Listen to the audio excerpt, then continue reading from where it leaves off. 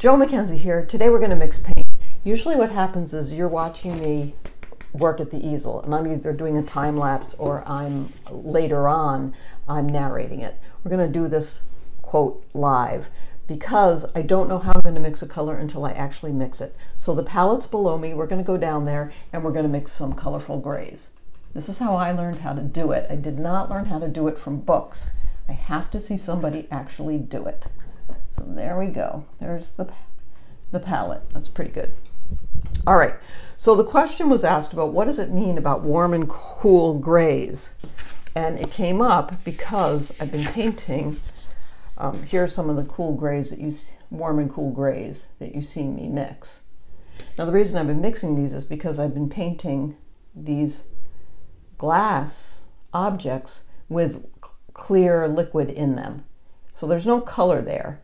So the challenge is to find as much color in gray as you possibly can. And some of that becomes invented. Now let's look at this again and let's just talk for 1 second about what does it mean to have warm and cool grays. I don't mean lighter or darker, although of course that plays into it somewhat. A warmer gray would be something that has more yellow or orange in it, and a cooler gray would be something that has more blue or perhaps, blue.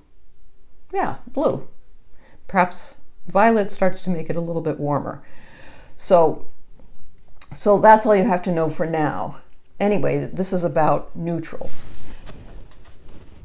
So like I said, I'm doing this live narrated, so I'm not going to be very eloquent, and I'm probably going to say a bunch of times, which I hope not to do.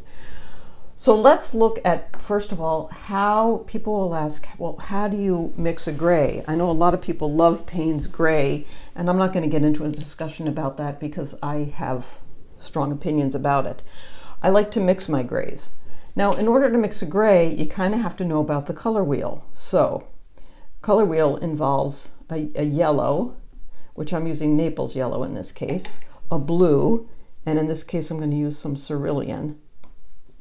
These are your primary colors, yellow, blue, and then a red. But in this case, I don't want a red. I'm going to use a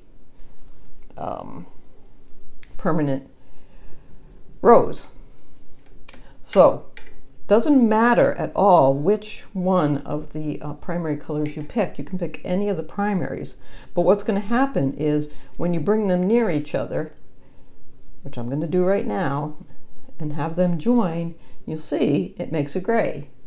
Now, you already know this because usually by the end of the time that you've been painting a painting, many painters will look down and see that their palette has turned.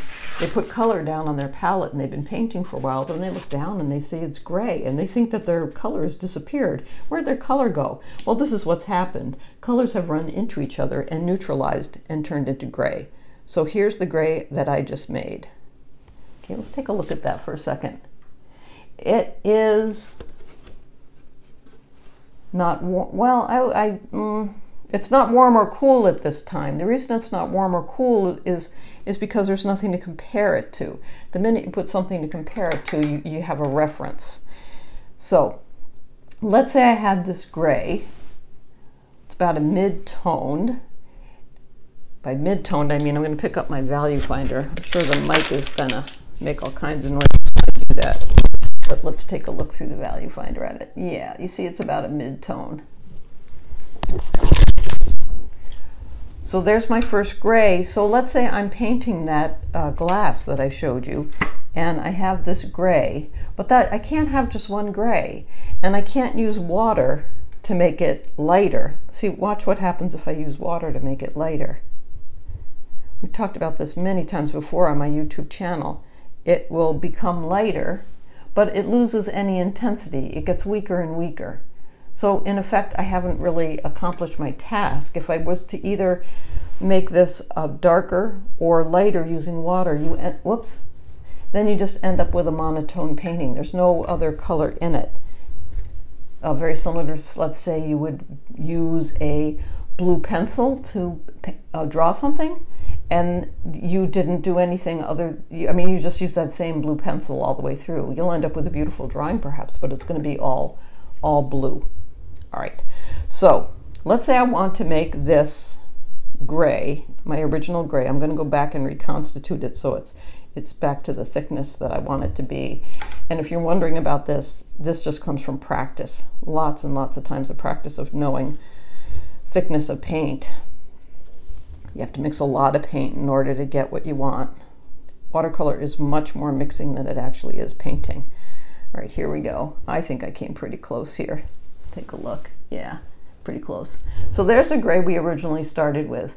Now, if I want to make this gray warmer, then I have to think about the color wheel. And I think, okay, in order for it to be warmer, I have to add some kind of yellow to it.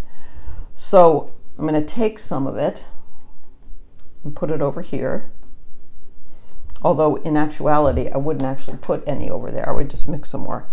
And I'm going to add more of the Naples Yellow to it, which I've done. Now let's take a look at it. All right. That's too warm. It's almost going into a yellow. So when that happens, now I've got to go back and compensate for that, and you really have to sneak up on it. So I have my pile. I take a very tiny bit.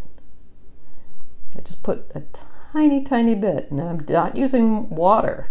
I'm going right into my piles, taking a tiny bit of Cerulean Blue on my brush. I took a tiny bit of the permanent rose on my brush, mixing it up.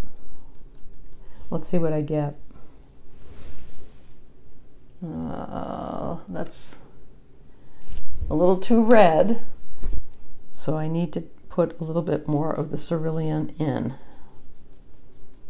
Okay, a little bit more cerulean in, and there we go. I think I got the gray I wanted. Let's take a look.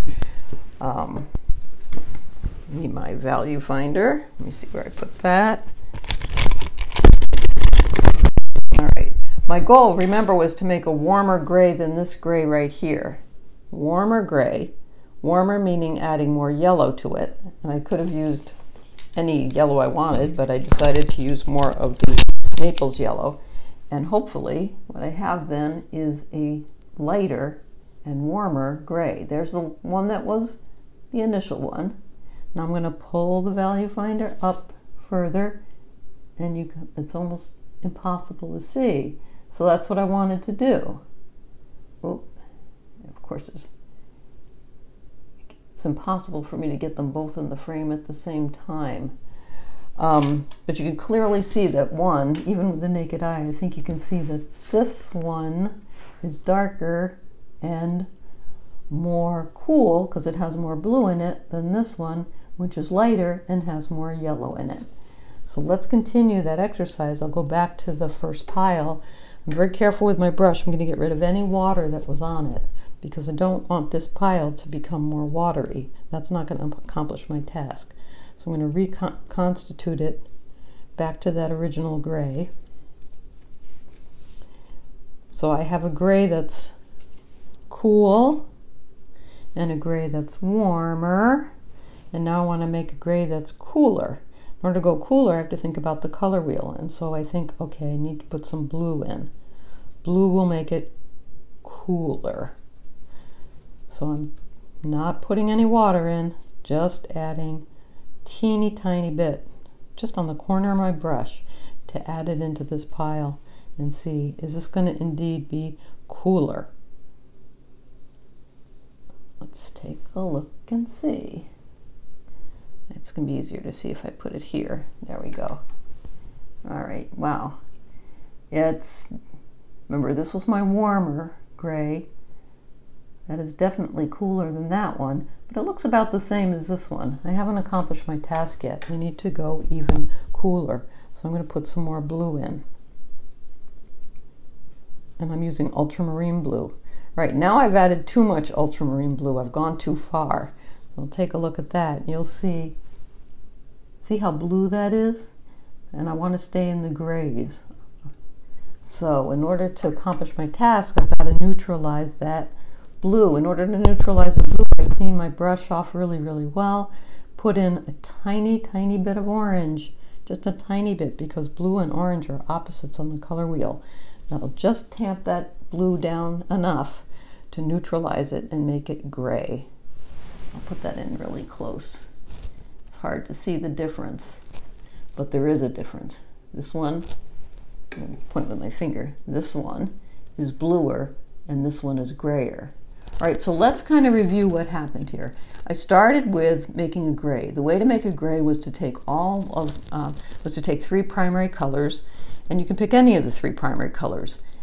You mix them together, not equal amounts. You have to do the mixing yourself to see what works for you. But if you put three primary colors together, they will neutralize each other and turn into a gray. There's no question about that. This is one of my favorite grays, which is Cerulean Blue, Naples Yellow, and a permanent rose. So that's what happened here. That was my initial dab. Then I tried to make things lighter. I demonstrated making something lighter by just adding water to it, and that just made things weaker, and that's not going to work over time. So what I did instead was I added more Naples Yellow to this, and I ended up with a more neutral gray, which I think is, oh boy, I lost track. I want to think it's, well, let's take a look and see which one it is looking at it. Okay, this is my initial. I think my warmer gray is probably, oh, I lost track. It's definitely not that one, that's too red. So I want to think it's that one, but that's too cool. So I'm going to go back and mix a warmer gray. I don't like any of these warmer grays. So in order to mix that warmer gray, I'm adding some of that Naples Yellow. And let's see. That's not warmer. Let's try again. This is why it takes so long to paint that cup. It just takes such a long time making these dabs. That one's warmer. Yeah, that one is warmer. Okay, so that was adding Naples Yellow to it. Made it warmer. I mean, at the end of the day, you end up having to make a lot of color dabs. But what you're going to be doing is first initially making your gray from your primary colors. In order to warm things up, you're going to add either more yellow to it or more orange, probably more yellow, but in tiny, tiny increments so you can control what's happening. And likewise, if you want to make your gray cooler, you're going to add blue to it. Now I used ultramarine blue in this, so I didn't get involved in anything as dark as Prussian blue or indigo. So you could do the same thing with any three primary colors. But if I had picked Prussian blue, let's see, Prussian blue, alizarin crimson, and a cadmium yellow, these grays would look very, very different. Which might be choices that you make depending on what your, let's say it was a city street scene, like a New York City street scene on a dark day. Well, that might be the triad, the three primary colors that you want to make your grays from. In this case, I'm dealing with an object that's clear, and it's a not sun directly on it day, but a sunny day. So I don't know if that helps at all. You have, but what I am saying is you have to know your color wheel. You have to know what your primary colors are, and then know that when you put them together, they'll neutralize each other and create grays. It's either going to create a gray or a brown, one or the other. And likewise, if you don't want to get involved with three colors, which I like to do, I like to work in triads, but if you want to work with two colors, know your color wheel in terms of opposites. So if you're using a alizarin red and combine that with a viridian green, that makes a beautiful gray, just a beautiful gray. And then you can control how warm it is by either adding more red to it or making it cooler by adding more green or blue to it. It's all about kind of dialing in.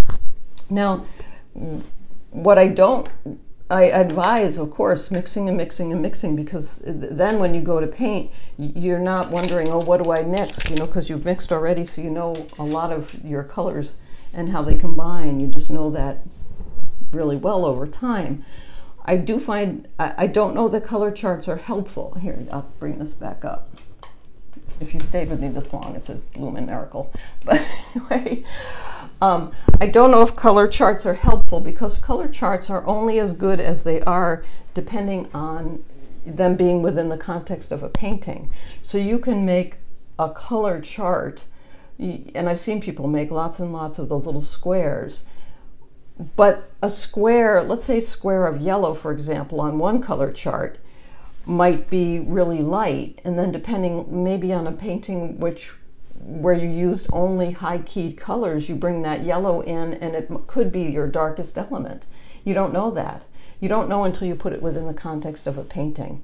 And what I like to do is work with a really limited palette so that all my colors get mixed, usually from the first 3 primaries that I choose. And in that way, the colors all kind of integrate with each other. And I find otherwise it can look as if things were just sort of, how do I explain it? Just look a little off. Not terribly off, but enough off that you think, gee, something's not right there. And that can often happen, oftentimes in desperation, if things aren't going the way I want to in a painting, and I get desperate and I think, oh, you know, let's, you know, especially near the end of a painting, if I don't feel like I've defined my darks well enough, oh, I might go into an indigo well, for example, pick up some indigo, which is always a very, very bad mistake because I haven't used any indigo up until then. As soon as I do that, and I still do that foolishly from time to time, but if I do that, painting's sunk because I haven't integrated it into the painting all along the way. And so it just looks like, to me, it looks like a big pimple on the final piece. It just will never be right, and it always strikes me as being wrong. So I hope that's somewhat helpful. What I'm talking about is mixing for neutrals and then mixing for warmth. If you want cooler colors, then you're going to mix toward your blues and your violets. If you want warmer colors, move toward your yellows and your oranges and sometimes your reds. And then when it comes to neutrals, for example, like I have some neutrals on my palette. I have burnt sienna, I have quinacridone gold, and I have, I want to say yellow ochre, which I never use, so I almost hate to mention it. Those are there, but I find it so much easier to mix them myself. It's just so much easier because I can control how warm or cold I want them to be. I wanted to insert my color wheel here. I think it's really important to make your own color wheel. You only have to do it once, and then you can always refer to it. This is pretty much the only color chart that I use. You need to use the colors that you use on your palette because you're going to have different results than what would happen if you used, let's say, someone else's paints or a different brand, for example. So this will tell me for sure exactly what my primary colors are, and so I can quickly look and see where do I need to go in order to neutralize. And I just look across the color wheel. I work around the color wheel for brightness and across the color wheel to dull things down or to neutralize. Okay, remember to keep the whites of your paper white, your paints wet, mass for value, mix for color. See you next time. Bye-bye.